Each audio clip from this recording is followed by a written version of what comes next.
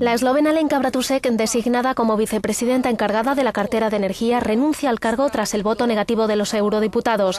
Se espera que el Gobierno de Eslovenia presente a otro candidato para formar parte de la Comisión Europea. Según lo previsto, el pleno de la Eurocámara debería aprobar la nueva comisión el 22 de octubre y entrar en funcionamiento el 1 de noviembre.